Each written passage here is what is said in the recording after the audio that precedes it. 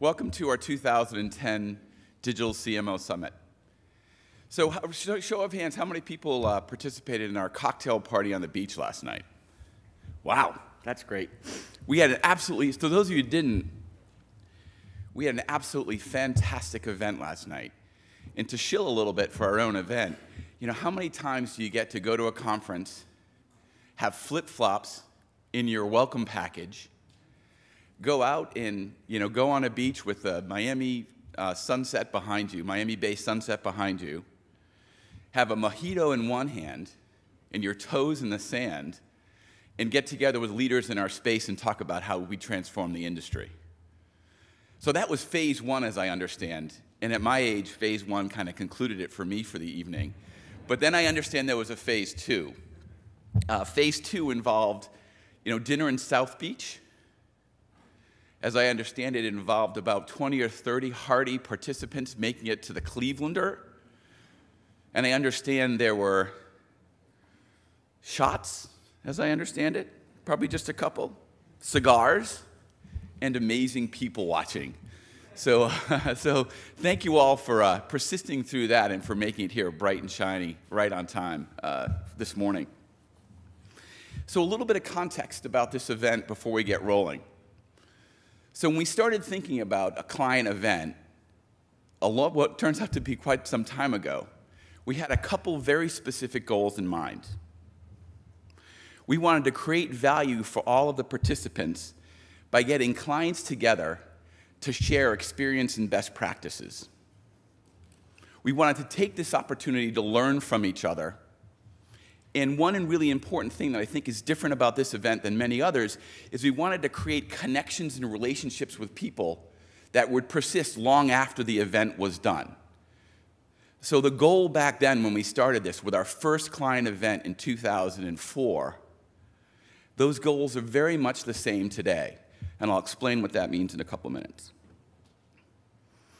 So when we first started this event, we had 4 clients in a room at the Harvard Club.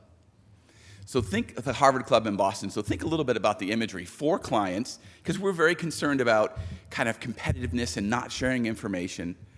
4 clients at the Harvard Club in Boston, which is just a grand building, steeped with tradition, statues. I think there's a moose in the moose head in the main lobby. Great chandeliers, but a little ragged, a little torn, a little threadbare. Contrast, if you could, and think about that imagery and contrast from the Harvard Club and Commonwealth Avenue to South Beach. What a long, strange trip it's been. So think about that, and I think that imagery, those images that conjure up for me, I think are just to a large degree analogous to the transition that the company has made in these last 7 years, and also our industry. So thank you for all being a part of our 2010 event, and I have 3 things I want to cover off with you this morning. I want to kind of lay out and explain big brand theory, the theme, why we chose it, what it means. I want to share with you some perspective about what big brand theory means for Compete, and I want to give you a quick walkthrough of today's agenda. So big brand theory. When I think about big brand theory, the first things that come to my mind are a couple things. An explosion, a massive explosion, collisions happening everywhere, and unprecedented expansion. Apply this theory to the marketing universe, and you end up in a world where consumers are thriving online, but brands and media companies, to a large degree, are not. Certainly there are exceptions. Try making sense of this digital universe requires that you look beyond 2 separate universes, to look beyond what we think about as online and traditional. In today's universe, consumers do not delineate between traditional and online, or traditional and digital.